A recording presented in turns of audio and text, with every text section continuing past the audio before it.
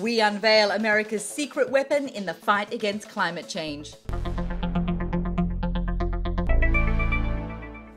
Welcome to Future 360. I'm Sarah Backhouse.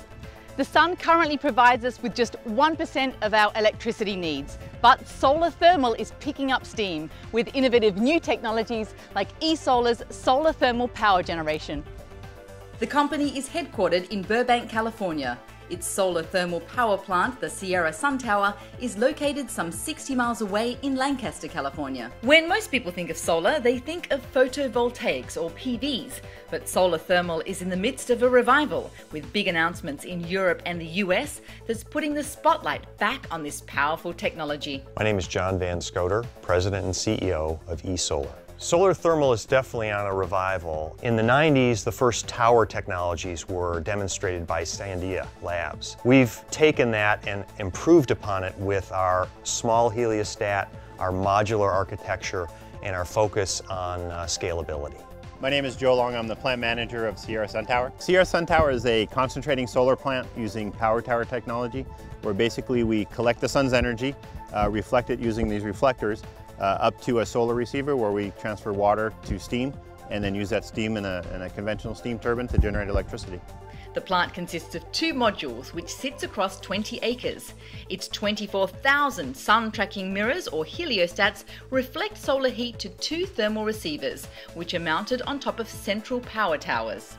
Piping steam through a turbine to power a generator results in 5 megawatts of clean, renewable energy, enough to power 2,000 homes in the Lancaster area. The goal of Sierra Sun Tower is primarily to demonstrate the technology, to show the world what we have and what we've done and how it can be used worldwide.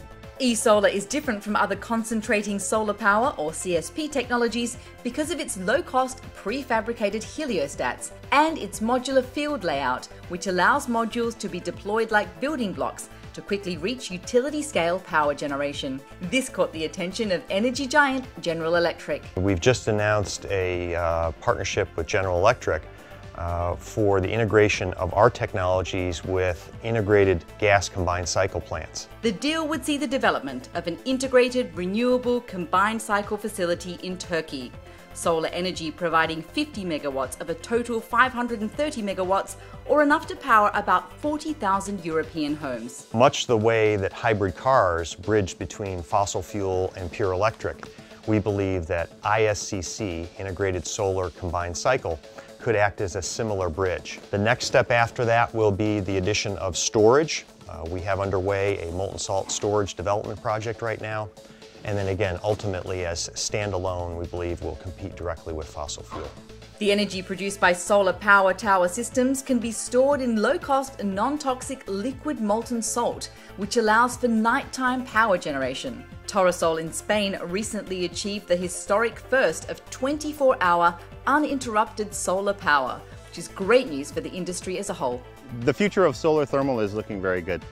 Given the worldwide energy resources and the worldwide energy demand, solar thermal power will play heavily in the future needs of the world. We have great aspirations for solar. I don't see why there couldn't be greater than 10% in the near term and upwards of 20% of the world's energy needs supplied by solar. With eSolar's tower technology and other major breakthroughs in CSP, we could see solar be price competitive with dirty fuels within a few short years. And with its vast deserts, the United States is perfectly positioned to become a global leader in utility-scale solar power.